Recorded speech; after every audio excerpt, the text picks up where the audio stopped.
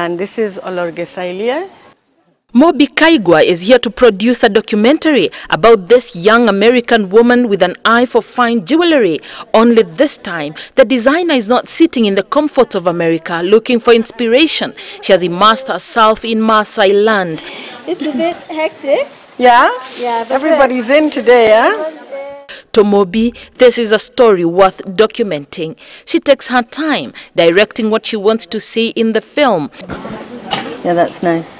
I hope that the proof of the pudding, as they say, will be in the eating, and that people will enjoy the story that I'm telling.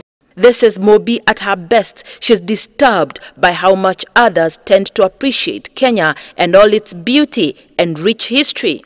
If tourism or people are hearing about the word or the name Kenya because of the things that are being made by Ralph Lauren or Givenchy, then surely there should be a Kenyan designer or a Kenyan company that seeks to find a way of maximizing what we already have. Capturing moments and the rich history that rumbles in the plains of the Kenyan landscape has become her passion. But Mumbi is more. She's an actress, 40 poems, 2 plants, a writer, a director. She sits on boards that promote different spheres of art. Among her celebrated works is a play she aptly named They Call Me Wajiko. It concerned me that there wasn't a picture of Wajiko until Gado made a cartoon, and she was wearing a headscarf, she was barefoot, she was carrying wood on her back. She didn't seem to be who I am, and yet I am a Wajiko. And so I decided to look for Wajiko. The Wajiko of her imagination can be this one too. My name is Priya, and I understand that they call me Wajiko. And that is Mumbi, the actress, the one who captures your imagination with her prowess at delivering her best to the audience. It's a journey she started at the young age of 10. She has never looked back, and even when she was employed by the United Nations, she had an eye for the arts. Her acting career has seen her feature in internationally acclaimed projects like the Oscar-nominated film The Constant Gardener. She acted in the award-winning Australian TV show Neighbours. When she joined the cast in the More Fire musical in 2009, Mumbi celebrated her role. It's not very often that I had an opportunity to play the bad guy. My role as Anna Mali was to seduce the main character.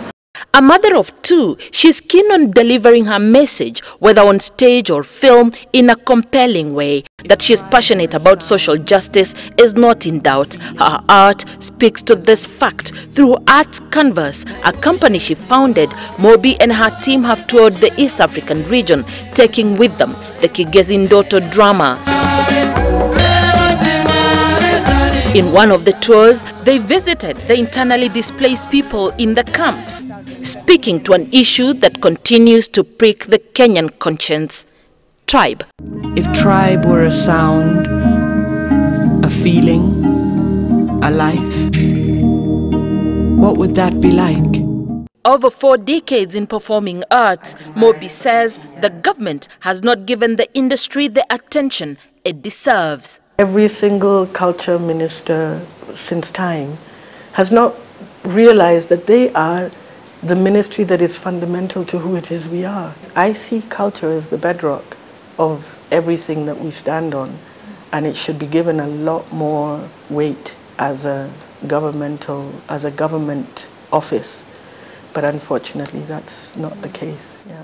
Why is Nigeria cited as one of the successful countries in theatre and film?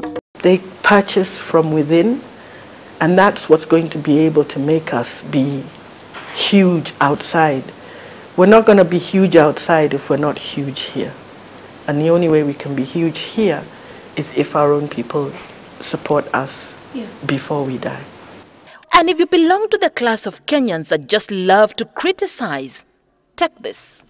You know, we don't talk with pride when we're in public fora about who we are. We say, but you know how Kenya is. But you know the problem with Kenya is, Kenyans. you know, we have a denigrating way of talking about ourselves, and it's deep. And what we need are these cultural policies and these, you know, we almost need to be forced to relook at who it is we are. In 1978, Mumbi was named the National Best Actress at the Kenya Schools Drama Festival. She has never looked back, and currently she is the most influential woman in arts and culture in Africa. For Citizen Weekend, I am Anne Mawathe.